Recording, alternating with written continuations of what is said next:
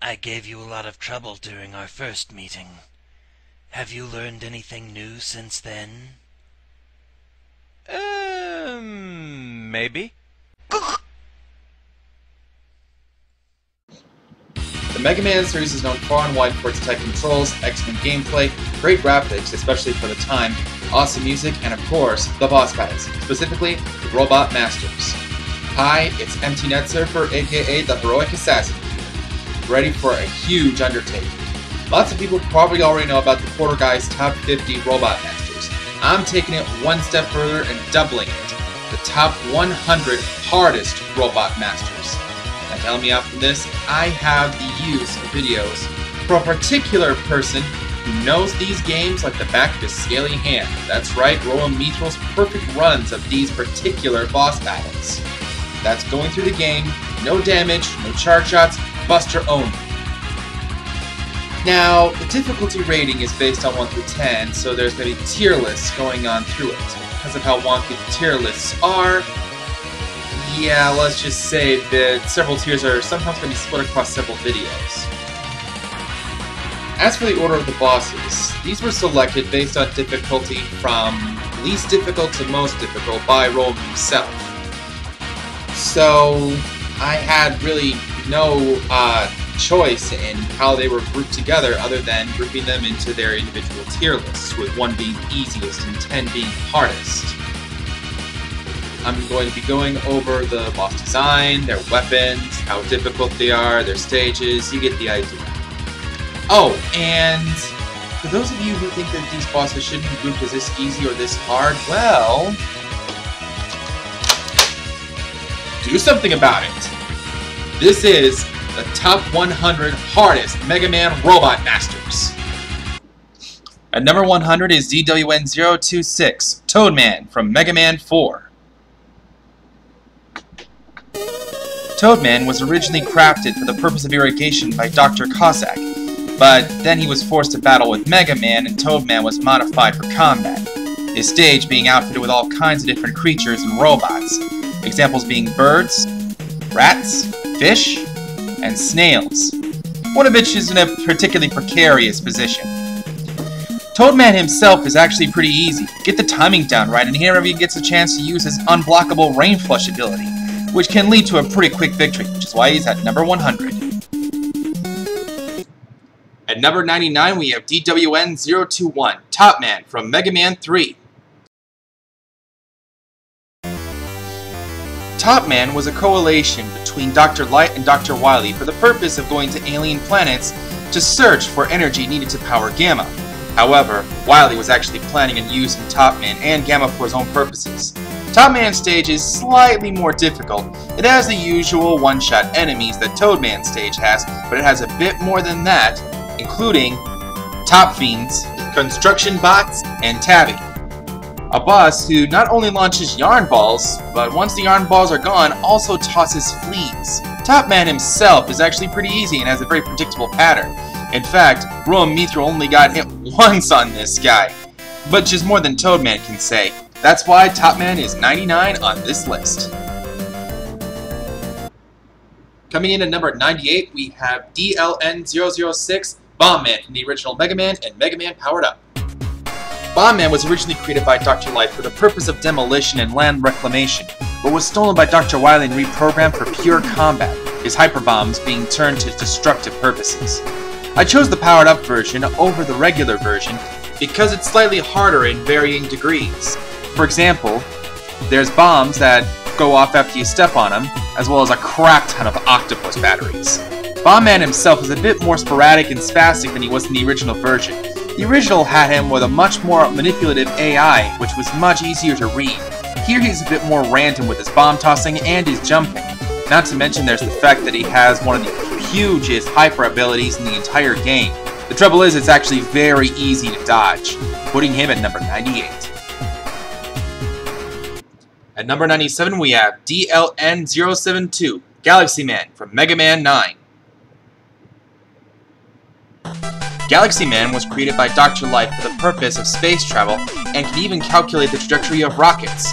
Unfortunately, he was nearing his expiration date, which Dr. Wily took advantage of to convince him to work for him and framing Dr. Light for a crime he didn't commit. Galaxy Man's stage holds a lot of tricky things like multiplying mini-doubles, special teleporters that can get really confusing really fast, and these little robots that can kill you if you aren't careful. Galaxy Man can be very sporadic and his black hole bomb can do some serious damage. Not to mention his flight patterns can catch you off guard if you're not careful. However, he's not the most durable of Robot Masters, which is why he's only at number 97. Up at number 96 is DWN-055, Shade Man from Mega Man 7. Shade Man was originally a simple attraction at a haunted house and an amusement park until Wily got a hold of him. He intended to equip him with special sound equipment to mind control humans, but it didn't work and instead became Shade Man's weapon, the Noise Crush. Fitting Shade Man's vampire image are some creepy robots including walking helmets, mechanical zombies, and crows that just love to taunt you after delivering a successful hit, as well as weight traps that can either crush you or drag you into the spikes above them. The giant pumpkin mini-boss can take you down two paths depending on where you destroy it. For example, if you destroy the outer shell, it'll knock down the path going off to the right. This will lead to an area with mechanical werewolves that can turn into lance-wielding robots. Destroying the inner shell leads to a downward path with a dark hallway that eventually opens up into a big elevator, and one infested by zombies no less. Shade Man spends most of the fight up in the air out of your reach trying to dive bomb you in order to siphon off life energy. Once on the ground, you have to dodge his petrifying beams and his Noise Crush attack, which can rebound against the wall and increase his power. He still falls into a predictable pattern though, which is why he's only number 96 on this list. At number 95, we have DWN-053, Spring Man, also from Mega Man 7.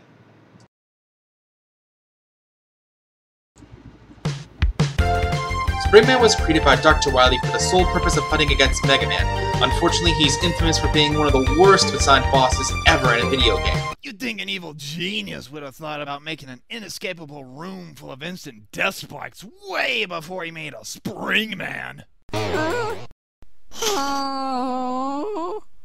However, the stage itself is not so stupid, with living coils and bouncing springs that can get very chaotic and bounce you all over the place, as well as spring-loaded box traps.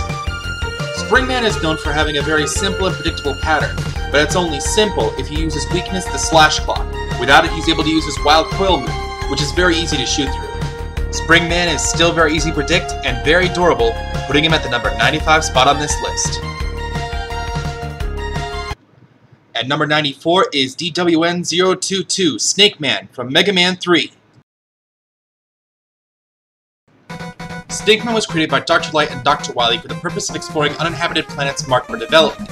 However, Dr. Wily reprogrammed him for his own evil purposes. Snake Man's stage can be considered Indiana Jones's nightmare, with smaller snakes that like to shoot at you in various groups, and larger snakes that fire energy volleys that can be very difficult to dodge. The weirdest thing about the stage is that it has an outdoor section with flying bullets that can come at you if you shoot their cloud formations. As for Snake Man, his movements can be unpredictable and he can fire off volleys of search snakes. Luckily, both him and his snakes are very easy to dodge, but he's a bit more durable than most Robot Masters, putting him at number 94. In at number 93 is DWN-073, Blade Man from Mega Man 10. Blade Man was invented by a British lord who had a fascination with weapons, and was programmed to be a guide to his ancient castle. Unfortunately, he got infected with the Robo-Enza virus and went completely crazy, outfitting his stage with a number of deadly robots, including flying axes, creeping spiders, a deadly hallway full of flying cannons, and a mini-boss reminiscent of an ancient castle. All of which can be tricky to get around, but Blade Man himself can be pretty easy. His pattern is predictable and his triple blade attack is not too difficult to dodge. However, he's very durable, and because of this, the fight can drag out for a long time, putting Blade Man at number 93. At number 92 is DWN-044, Nightman from Mega Man 6. Nightman was created by British scientists solely for the purpose of fighting in the first annual Robot Master Tournament. Unfortunately, he was captured and reprogrammed by Dr. Wily in the guise of Mr. X so that he could fight against Mega Man. Even though his stage is supposed to be called the capital of science, it looks more like a medieval castle, but it's not to be underestimated, as it has a lot of deadly traps, including a lowering spike ceiling, shielded cannons, and bookworm robots that can go berserk when you shoot their glasses off.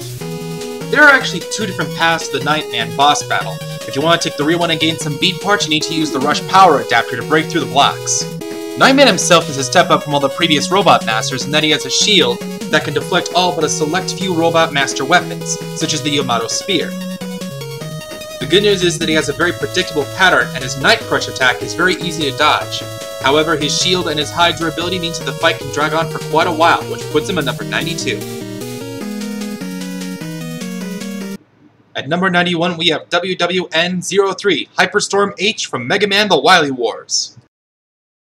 The muzzle of the Genesis unit, a trio of robots created by Dr. Wily for the sole purpose of destroying Mega Man, Hyperstorm H was modeled after Jubaji from Journey to the West, known in Japan as Chohakai, which is where the H in his name comes from.